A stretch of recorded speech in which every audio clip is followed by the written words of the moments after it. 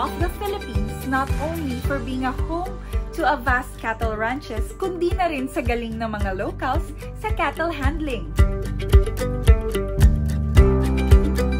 Pero ngayong araw, makikita natin mga kasambahay ang other side ng Masbate City as we will explore its marine paradise and discover its underwater jewels. I am Cindy Maduma and this is The Dahil.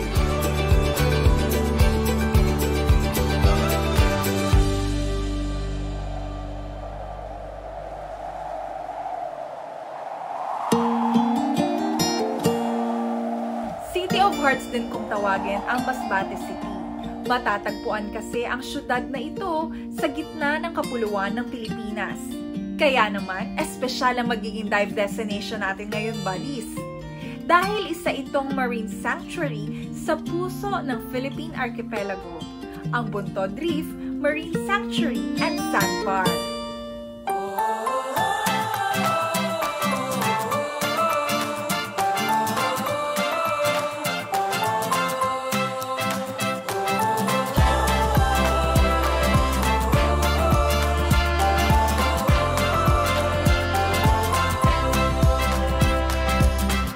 Buntod ay ibig sabihin po isa Visayan word which means small hill. Ito po ay located sa Barangay Nursery and Barangay Tugbo, City of Masbate.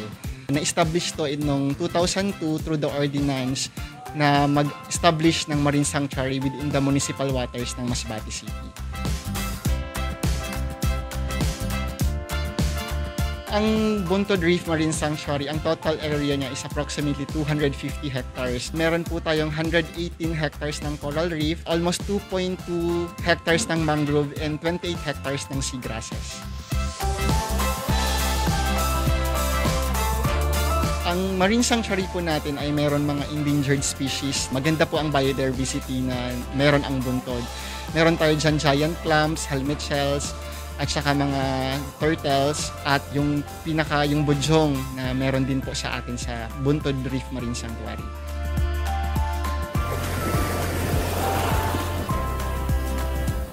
Nung onset ng pandemic, the city government followed the IATF guidelines and protocols.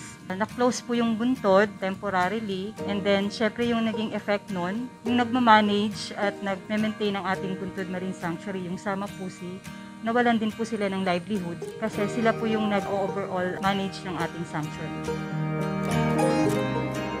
The city government provided livelihood assistance and financial assistance of 1,000 pesos per member, and food packs. We also gave them food packs, and aside from that, the DOT camp assistance also provided a 5,000 cash assistance to the qualified members of all the CBTOs, not only the Sama Pusi but our PAWA Women's and Ugsayon Marine Sanctuary. Nung nag-lockdown, nagkaroon din siya ng positive effect. Nagkaroon tayo ng chance na magpahinga yung ating mga environment sa ilalim ng dagat. Naiwasan natin yung mga tourists na pumunta. So, pahinga din sa human activities na usually ginagawa dun sa ating sanctuary.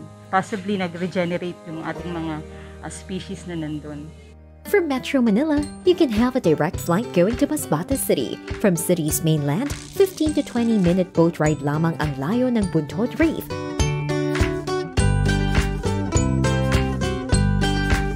Sasalubungin ka ng nakaaakit na stretch of white sandbar sa gitna ng malakristal na tubig dagat. 20 pesos lang, buddies, ang entrance dito para sa adult at 10 pesos naman para sa mga bata. Pero pwede na bang bumisita rito ngayon?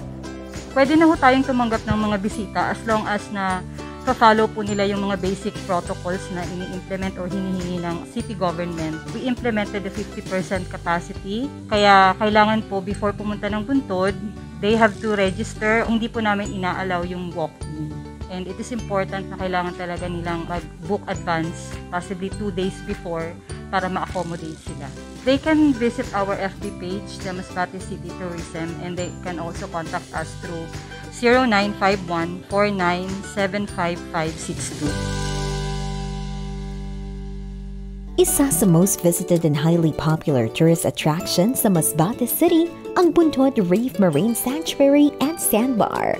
Maraming water activities ang pwedeng gawin dito tulad ng kayaking, paddle boat, snorkeling, at scuba diving. Gear up, buddies, at silipin natin ang underwater beauty ng Buntod Reef.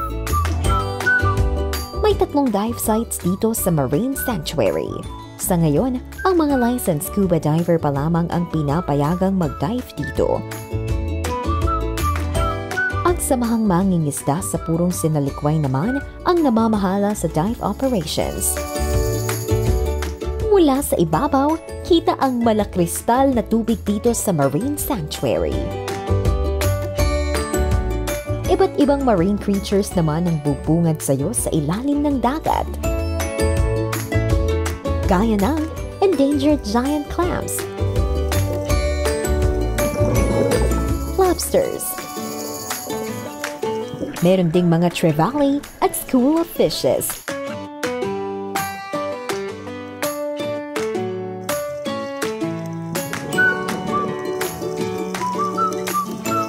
Ipinagmamalaki rin ng Masbate City na matatagpuan din dito ang pinakamalaking helmet shell species o pudyong.